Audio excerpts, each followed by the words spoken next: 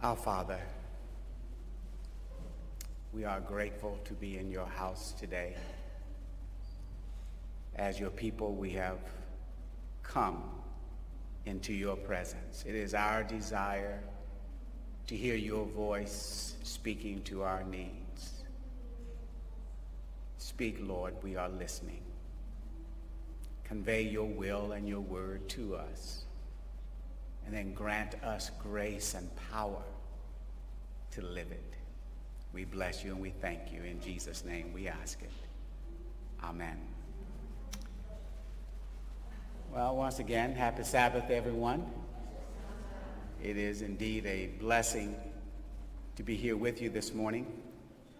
And it is indeed our last Sabbath in this official capacity, but I don't want to say it's the last Sabbath we'll be with you in this official capacity.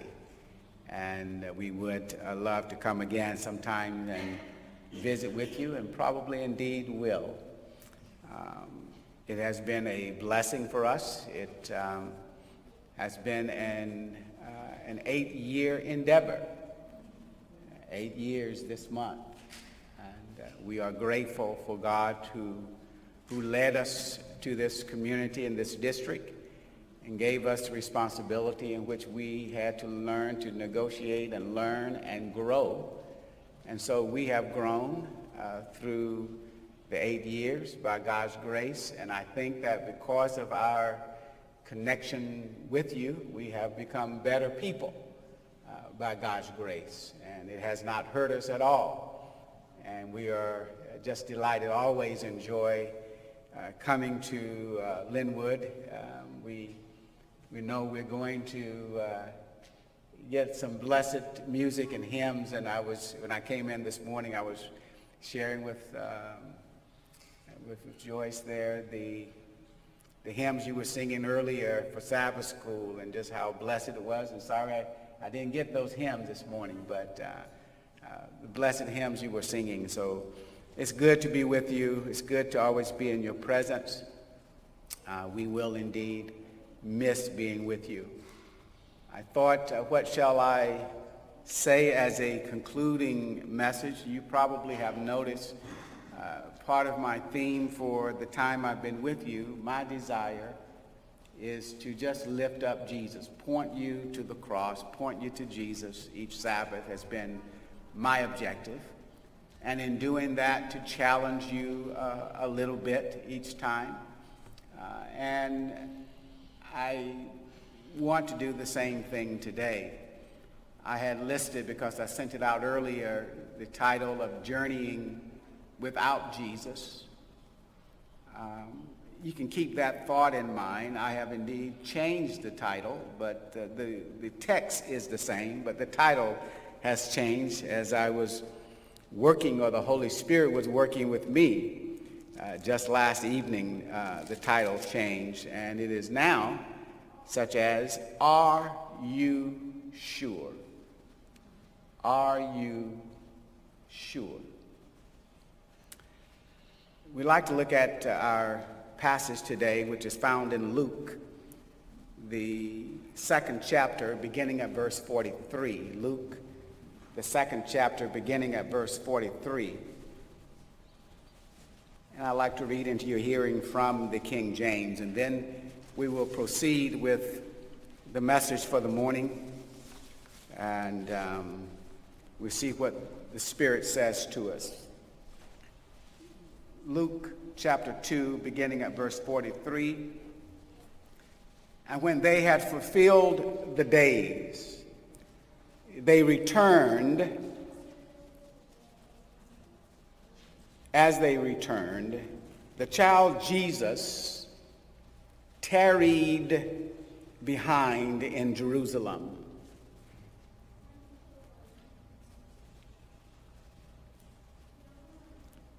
And Joseph and his mother knew not of it. It just struck me there. I want you to, in your own leisure and time, if you consider that passage there, that phrase, Jesus tarried behind. It's worthy of your spending some time contemplating that. When Jesus tarries in your experience, how does it affect you? Work with that a little bit. Think on that. Let's move to verse 44 now. But they, 44 is my main text where I want to extrapolate the message this morning. But they, supposing, my key word for the day, they supposing him to have been in the company, went a day's journey, and they sought him among their kinfolk and acquaintances. And when they found him not, they turned back again to Jerusalem, seeking him. And it came to pass that after 3 days, they found him in the temple, sitting in the midst of the doctors, both hearing them and asking them questions. And all that heard him were astonished at his understanding and answers. And when they saw him, they were amazed. And his mother said unto him, Son, why hast thou thus dealt with us? Behold, thy father and I have sought thee sorrowing. Now, they were the culprits. It was their fault. They left him. And they come back and they accuse him. And Jesus, at the age of 12, says to them, how is it that ye sought me? Wist ye not that I must be about my Father's business? Very interesting. Another point that I won't get into in this message today, but it is worthy of your contemplation. I want to encourage you that when you hear messages Sabbath after Sabbath, that you will go home and take that passage and mull over it, meditate on it, and try to extrapolate more than what the preacher gives you from it. Squeeze it a little bit more, you know. It's like a lemon. You put it in that squisher and you squeeze it out, but then you try to get every little drop that's left in it. Do that with the passage. And so I want to encourage that you with this passage today, because I'm going to focus on verse 44, but you take the whole pericope. But verse 44, which says that, and they supposing, that's the word that caught my attention. Suppose is a verb. The gerund, or the present participle, is supposing, which is equivalent to hypothesizing. It's a hypothesis or a supposition, if you please, or even speculation. You might even would say it's a hunch. It's a pretty good feeling. They had a feeling he was in the crowd. Don't miss me now. I want you to stick with me today. They had, because I'm trying to leave a message with you as I depart. They had a feeling, they had a hunch, they had a supposition. They had a hypothesis that Jesus was in the crowd, that Jesus was with them. It was a pretty good hunch. But they did not know with certainty that he was. So I want to talk about a little bit the difference or the controversy between supposing and certainty. Supposing on one hand and certainty and assurance on the other. So when we have this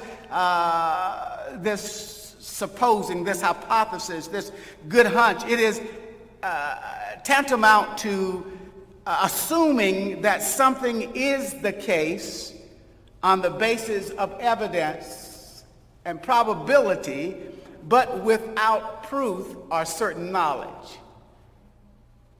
They think it's so. They have something they call evidence, but it is not enough to be certain that it is true or certain that it is. It is an assumption. assume, take for granted, presume. The other arm of that is assurance. Assurance, which is a positive declaration intended to give confidence. Or shall I use the word certainty? It is a firm conviction that something is the case. It's a sure thing. It's a foregone conclusion without doubt.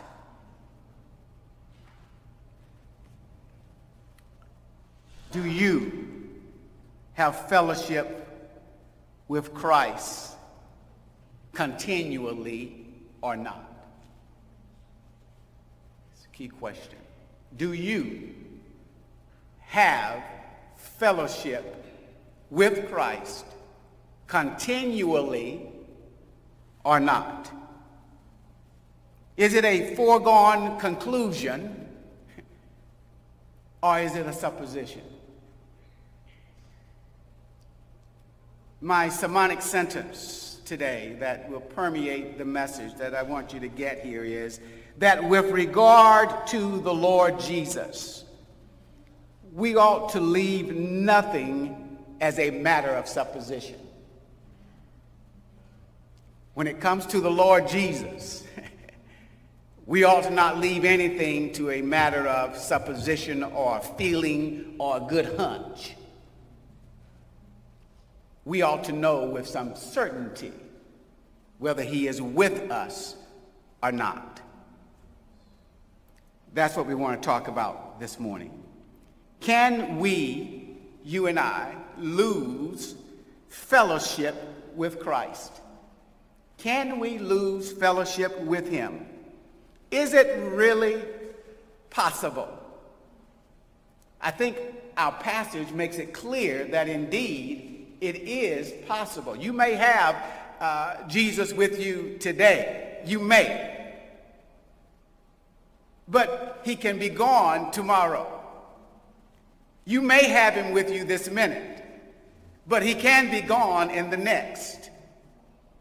And so the question is, do you have continually unbroken fellowship, communion with him? Is he with you now? Will he be with you as you move forward? A word of caution to those who say, I got him.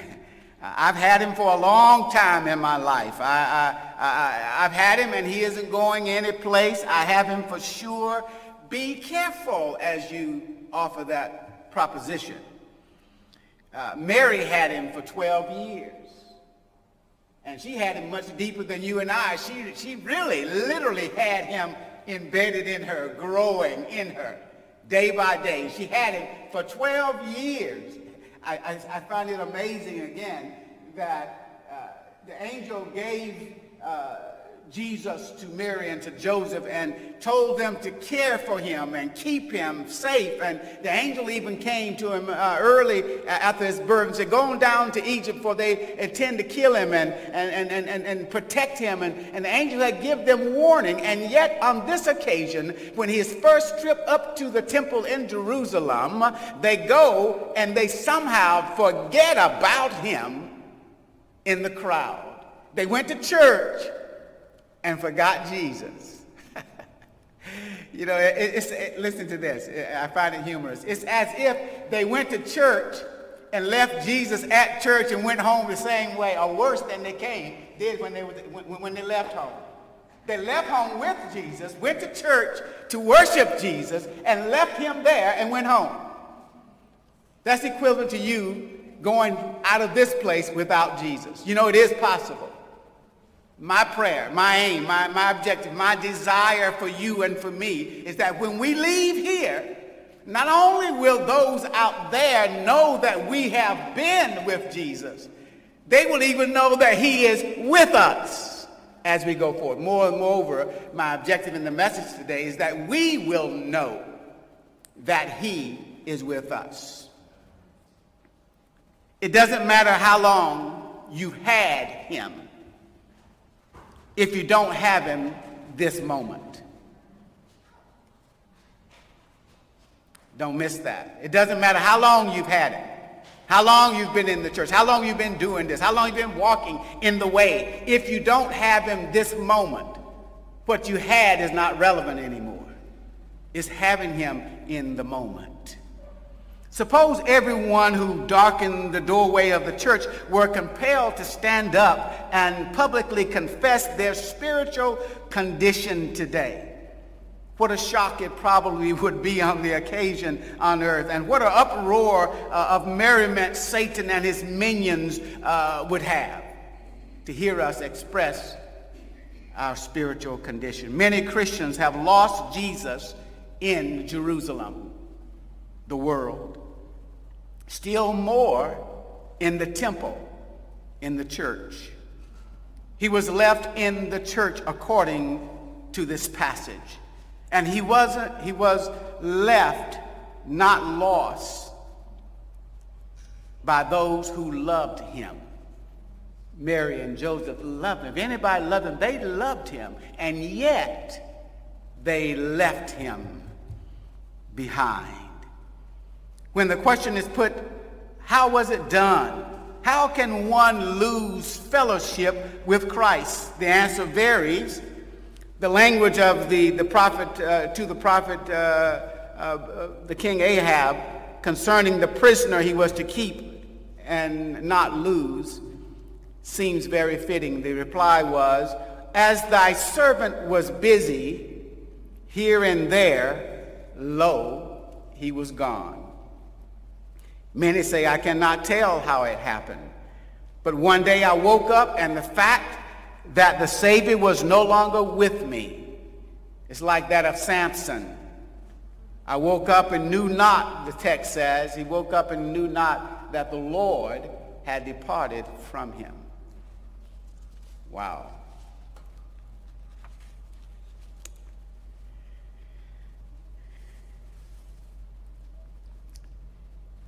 Let us ask ourselves, how is it that Christians lose the sense of fellowship with Jesus?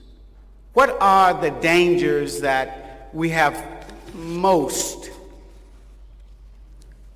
in regard in this respect? The danger arises in, and I want to just look at the passage itself for a minute. Contemplate the passage. What are the dangers? What are the challenges of losing or missing fellowship with Jesus? Note this, number one. The first danger arises in fellowshipping with others. You follow what I'm saying? The first danger arises in socializing. They went up to Jerusalem with Jesus. Now, this was a feast. In other words, it was a convocation. It was camp meeting. I wonder how many folk at camp meeting just lose Jesus altogether.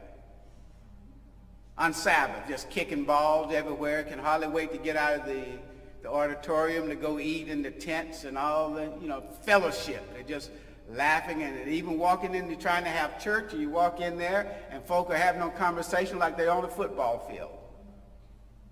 Are you all listening to the preacher? Fellowshipping. Come to church. Sitting up in church talking, having a regular conversation in church. I mean, coming to worship Jesus. And this was the thing. They were there at this feast. I get it in your head now. This was not just a small gathering. This was a major annual festival. And people all over came to this festival. It was crowded everywhere. And they were socializing and catching up for the year. They hadn't seen one another. And just talking and there's not a lack of lying and a whole lot of talking. So just talking and chatting, socializing, and in the midst of that socializing, forgot Jesus. Kept on walking and forgot Jesus. Think about it. Another note, number two, the thing that causes us to lose the Savior, and as we walk, as we converse even, is the gossiping. Can you imagine all the gossiping that was carrying on? Oh, child, I haven't seen you in a year. Let me tell you about what's been going on. Just gossiping. When we start to gossip, we have a way of wounding the Savior. He doesn't want to gather around folk who are gossiping and carrying on. And so we end up losing the sense of his fellowship with us.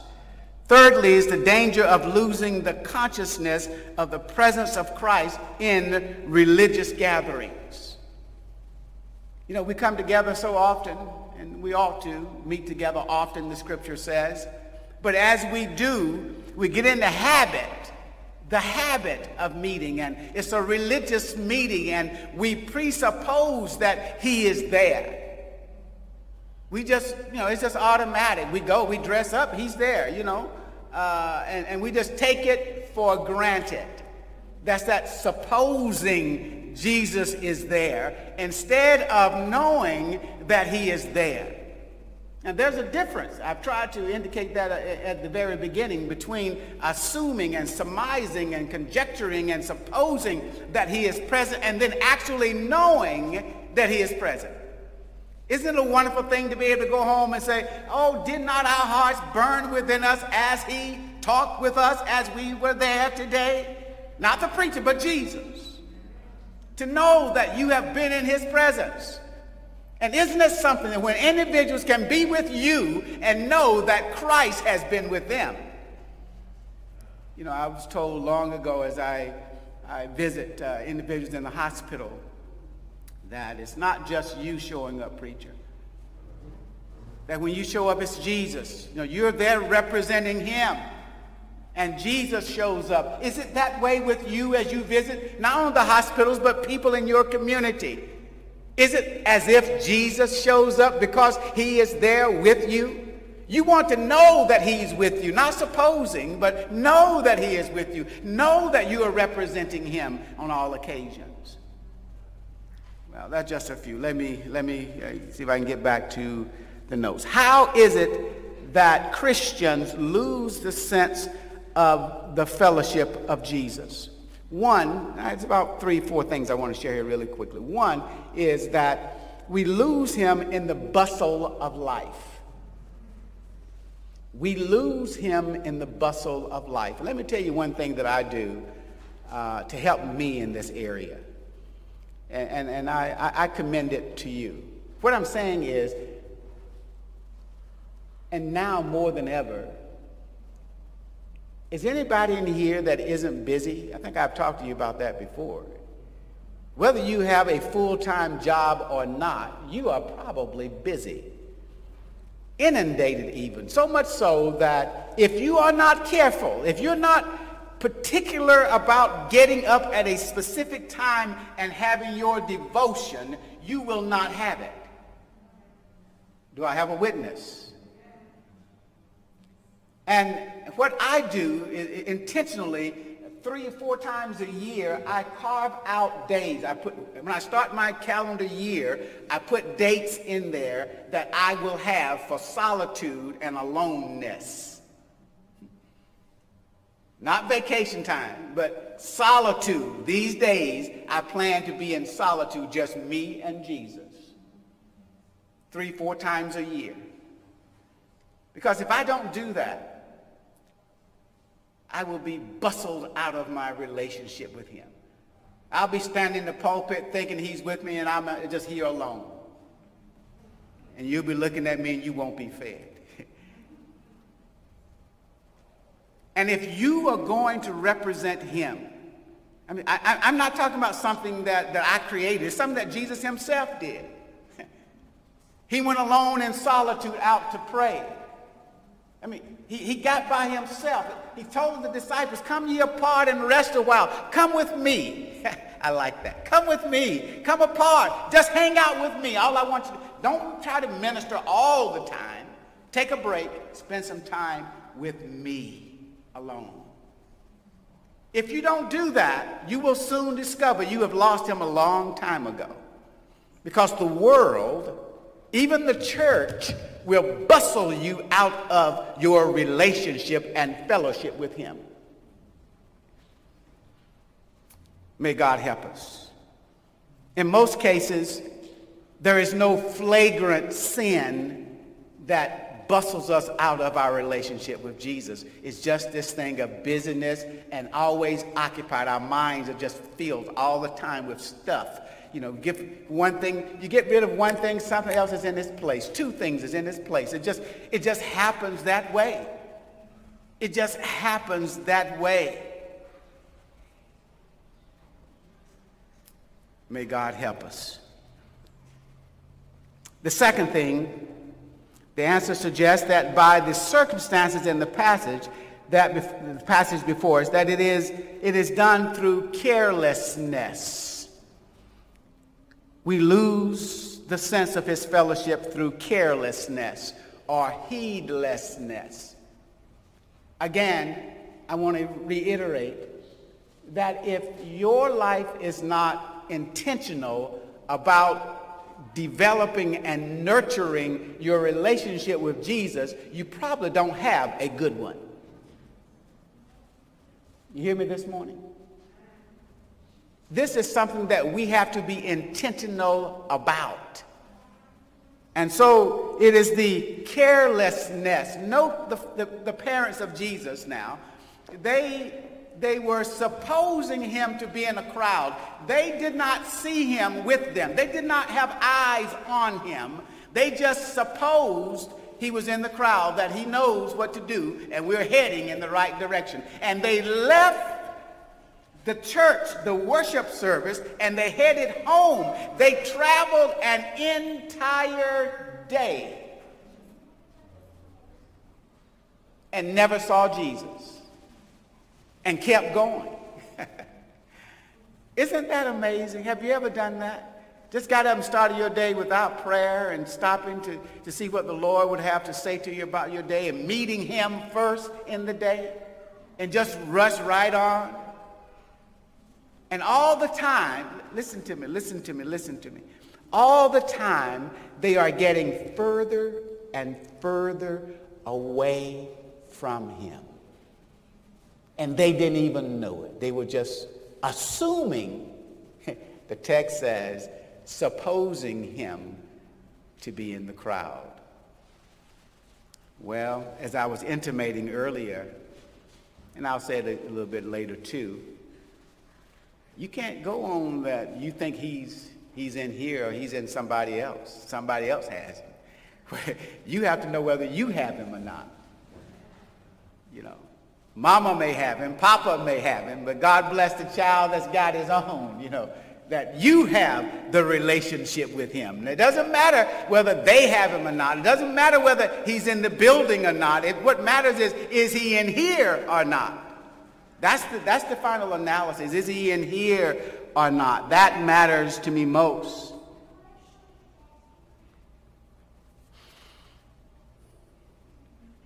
Remember the 10 virgins. It was while they were slumbering at midnight that the midnight cry came. It was while the man slept that his enemies sowed tares in his field. It was while Christ was agonizing in the garden that the disciples were asleep. And he had admonished them over and over again, and I'm admonishing you now in the words of Christ. Watch, he says. Watch. When you read in Desire of Ages that we're told there that had Peter and those disciples, had they been watching in the garden when they were sleeping, they would not have denied him. They will not have fled and left him. They would have been prepared for the crisis that they were to meet that very night. But the crisis arose and they were not prepared. They were not prepared. Christ was not with them. Thirdly, but how does the thing itself happen? What are the steps to the departure from Christ? I have just a few words for you in this regard. How or what are the steps? Know this. Christ is lost or left gradually. It's not something major up front. It's not some big fall or calamity, It's just gradual. God loves us too much to just leave us and abandon us, but we move from him. The illustration would be that you have two ships traveling together, and they are 1 degree in difference in the ships. Soon, they will disappear from each other and be thousands of miles apart. Listen to that. By being 1 degree off as they travel, those ships will soon lose sight of each other and be miles apart. All we need is to be out of step with Christ in 1 degree. If you've committed one, you've committed all. If you're out of step in 1 degree, that degree will eventually lead you further and further and further from him. And all the time, listen to me carefully today, we will be supposing he is with us. Remember my question in the sermon title, are you sure? Supposing ain't surety. What we want is certainty that he is indeed with us. The instant we cease moving on the parallel of a perfect consecrated life, the fact of distance and the additional fact of an ever-widening distance between us and him, and the final disappearance of Christ out of the heart and life becomes a veritable reality in the eyes of others as the spectacle of the parting ship on the ocean. Another illustration, it is seen that not by one great evil act are men parted from the Lord, but it is by the number of little acts of which they are very grave and alarming. Just as a person does not get off of a high ladder or tower by jumping down from the top. Edgar, we were just talking about being up on those high scaffolds and so forth. You don't just drop down. I mean, that thing doesn't drop. If you're on the ladder, you just don't jump down those feet. You have to come down 1 rung at a time, 1 inch at a time until you are on the ground. It's descending in just that way. So the Christian rarely ever brings himself down the way from the presence of Christ by one gross sin, but is by a long line of little things. Little things. Unspiritual, objectable, reprehensive is an increasing degree that the calamity of the loss of the Savior takes place, degree by degree. Often the process is gradual, almost imperceptible. This is why, in light of the message this morning, our behavioral purpose, what I want you to get out of this message, the behavioral purpose says this: develop the habit of checking several times a day to affirm the presence of Christ in your life. Develop the habit of checking, affirming, confirming several times during the day that Christ is with you. Now, work with me just for a moment here. Let me just stop here. If you are traveling as a parent, even if you're at camp meeting, and if you don't know where your children are, at least it used to be a thing. You knew where your children are. There was a commercial. You know where your children are. You keep up with your children. You want to have an idea where they are. You want them to be right where you can see eye on them. I want you to stay right out here where I can see you. I mean, isn't that what we call a responsible parent? Now, you give them a little bit of room. You let them play, let them do a little something. But I want you out here where I can see you. And the moment you can't see, but you start calling, hey, Christian, hey, Willis, where are you? Stay where I can see you. That's good parenting, right? Well, somebody may say, well, that's helicopter parenting. Well, let it be. But when it comes to careful about your children, when it comes to dealing with the Lord, when you're dealing with him, let's not assume anything as it pertains to the Lord, and check in several times during the day to ascertain, yeah, he's with me. Now, how is it that we do that? How is it that we do that? Before I get there, there's Christ's Object Lesson, page 155. The term of the Lord is talking about Peter and his fall and what he ended up doing. She says that Peter's fall was not instantaneous. It was not instantaneous. Listen to this. Self-confidence led him to the belief that he was saved. And step after step was taken in the downward path until he would deny his master. Did you hear that, church? Sometimes we get pretty self-confident, don't we?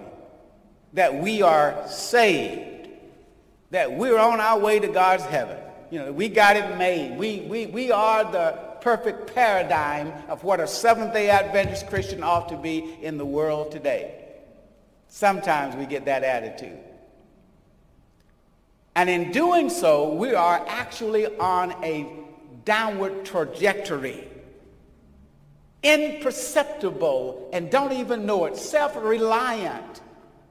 And in doing so, we're getting further and further away from the Savior. Listen what the Pen of Inspiration says, still on Christ's Object Lesson 155.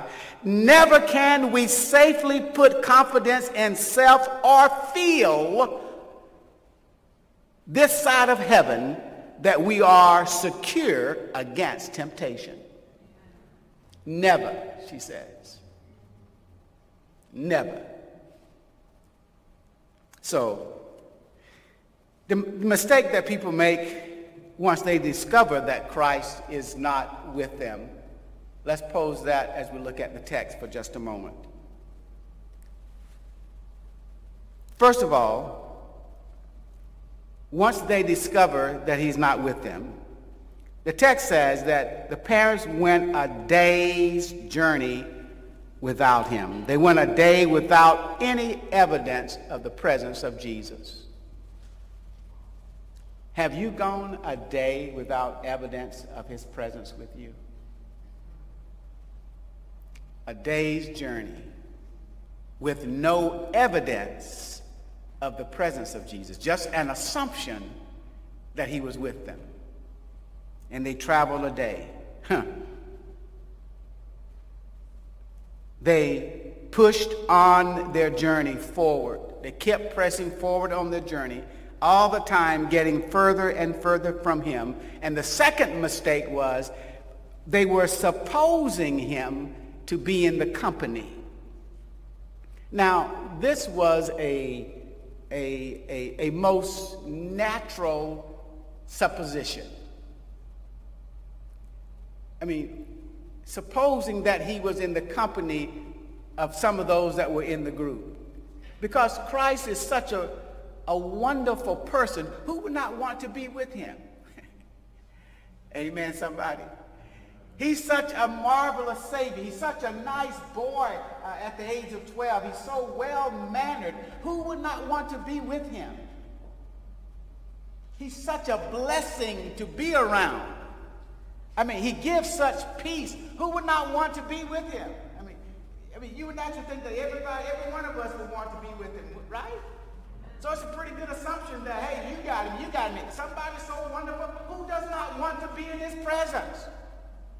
So it was a pretty good assumption that he's in the crowd somewhere. Somebody is entertaining him. Somebody is talking with him. Somebody is being blessed by him. It's a pretty good assumption. Nevertheless, they were wrong. It was back at the temple that the priests and the Pharisees were reveling and marveling at his wisdom and as he taught them.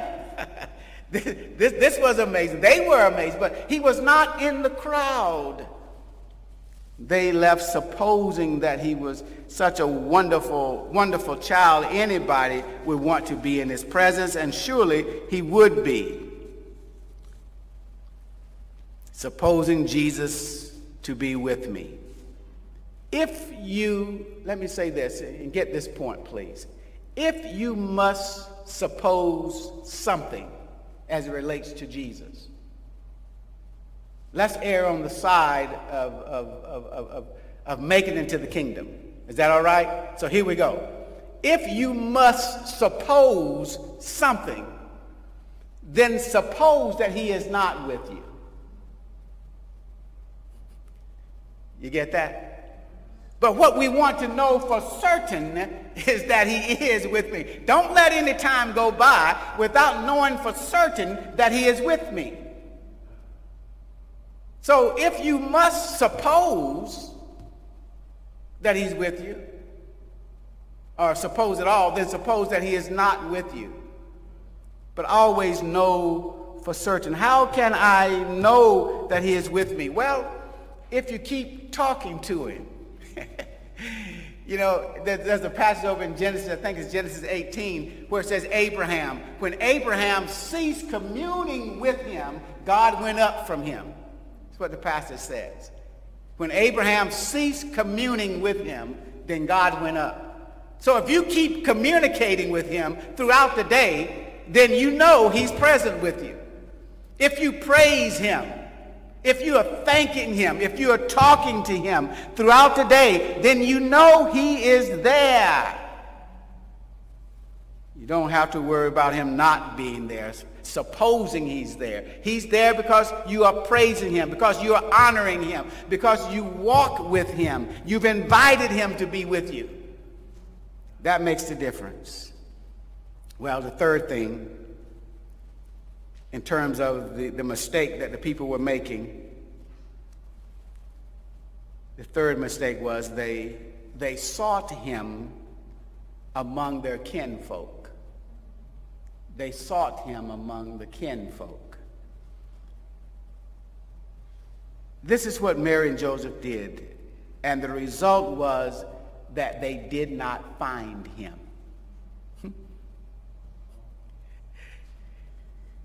Are your kinfolk like my kinfolk? That if you went to your kinfolk, you probably know you're not going to find Jesus there. The way they live and carry on, you're probably not going to find Jesus among them. And in spite of how wonderful he is, how marvelous he is, what a wonderful friend, what a wonderful Savior it is, you still will not find him more times than not among your kinfolk. And yet this was their problem. They sought them among their people. And while they were doing that, guess what? They were losing time. And they end up missing Jesus for 3 entire days. They missed Jesus for 3 days. The fourth mistake that they made was that, and this pertains primarily to the caravan that they were with. Do you notice in the passage the mistake that the caravan made?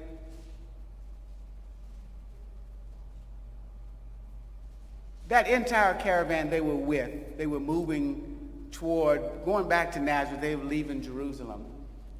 And after the caravan knew that Jesus was not with them, they knew that they were not in sync with him. He was left. He was not with them. He was lost, if you please.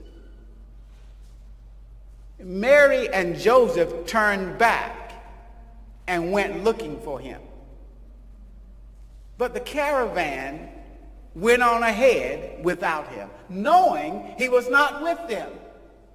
Singing, laughing, joking, talking, conversating, moving on toward home, recognizing that the Savior, that Jesus, was not with them. They did not go back with Mary and Joseph.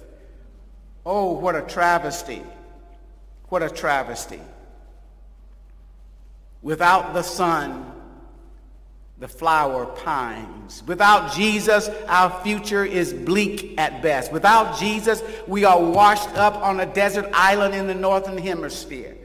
Without him, I could do nothing. Without him, I would surely fail. Without him, I would be drifting like a ship without a sail. Without him, I would be enslaved. Without him, how lost I would be. Without him, I would sink hopelessly into a dark, cold abyss.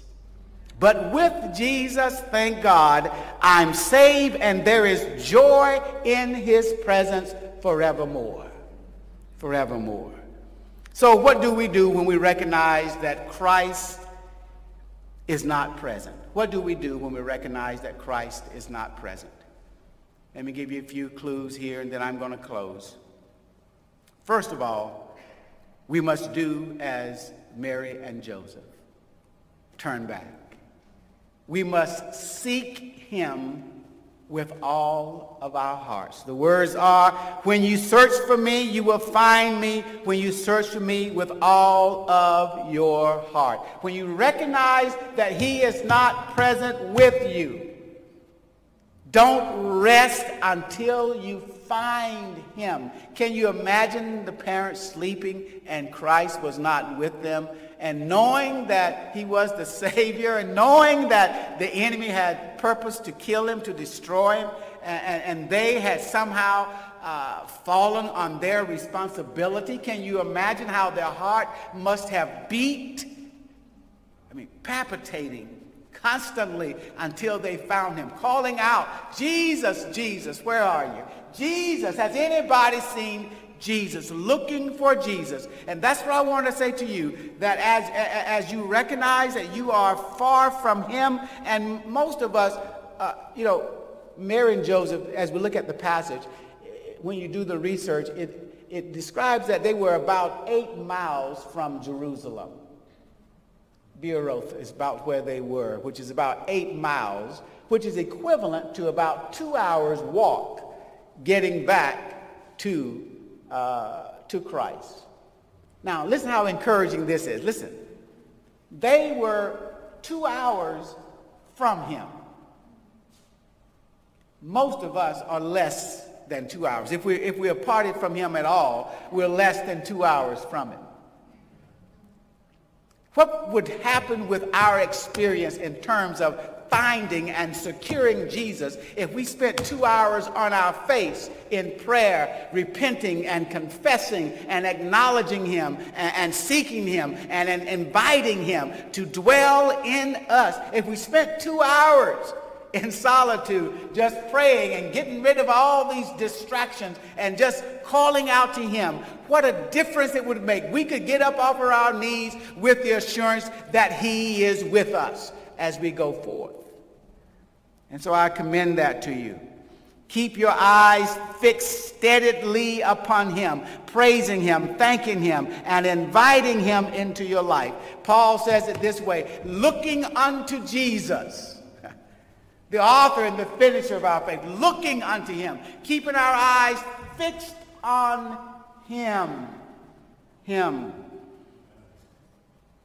Secondly, that text was Genesis 18, verse 33, with Abraham when he ceased talking to him, Christ went up. So keep talking to him. Keep claiming the blood. And fourthly, give Christ or get him as an indweller. Remember how those guys on the road to Emmaus, when they came to their residence, how they begged him? And the Pen of Inspiration said that had they not begged him, had they not entreated him to abide with them, Christ would have gone on. But they cried out to him, abide with us. Don't go any further. abide with us. And what we must do is we must get Christ as an indweller, not just a visitor coming and going, but let him come in and take up his abode with us and in us. John 14:23, he says, if you love me, keep my commandments, and as we keep his commandments, he will come unto us and take up his abode with us. In other words, he will cease to be a visitor and become an indweller. If we invite him, if we keep his commands as he has asked us to, and we invite him, he will come in and abide with us. I didn't intend to say this, but listen to this. The passage says, in essence, that when Mary and Joseph found Jesus, when they found Jesus, and I want your help on this one, what did they do? Besides, we heard the complaint. Let's go beyond the complaint now. When they found Jesus, what does the rest of the passage tell us happened? Stick with me with that passage now. Luke 2, we're at the end of the passage now. We're going all the way down. We're preparing ourselves to leave this morning. I want to hear some comments. I need some help today. I'm not going to leave you like that. What happened? What's the conclusion? I didn't hear. I heard somebody. I didn't quite hear it said. He went down with them and subjected to them. Ah, you get it? What does that say? They said, son, don't do this. Just come with us. And he went home with them. And he abode with them. He submitted unto them, as it were, to abide with them. And the child grew in wisdom and stature. And if the child is growing in wisdom and stature, and he's abiding with them, definitely they grew in wisdom and stature as well. And the invitation was, son, don't do this to us. Come on, let's go home. So as you leave today, don't leave Jesus here. Take him with you. Make sure, don't just suppose he's going to be with you, but know with a certainty he is with me, because I have availed myself to him. I've made myself available. I've invited him. I'm not doing those things that will push his presence away from me. You know, the way I live and carry on, gossiping and lying and all these other small little things, cheating and being dishonest, those types of things will cause the Savior to depart from you slowly, little by little, little by little. But what we want to do is stay in his presence, talking to him, praising him, giving honor and glory to him, inviting him, thanking him for his time with us. The hymn writer penned those words that Jesus is the anchor. And if ever there was a time that we need him, it is now. In times like these, hymn 593 is how we want to close today. But as our chorister comes, I want to again reiterate our sermonic sentence and behavior purpose. With regards to the Lord Jesus, we ought to leave nothing as a matter of supposition.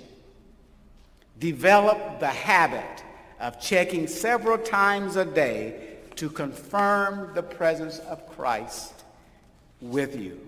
In times like these, you need a Savior. In times like these, you need an anchor. Be very sure that your anchor holds and grips the solid rock.